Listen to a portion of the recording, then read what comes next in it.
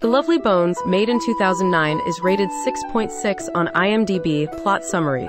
After being brutally murdered, 14-year-old Susie Salmon watches from heaven over her grief-stricken family and her killer. As she observes their daily lives, she must balance her thirst for revenge with her desire for her family to heal.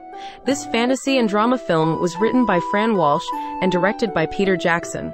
Made on a budget of $65 million, this movie made $94 million at the box office. Get the popcorn because, as they say, the story of a life and everything that came after.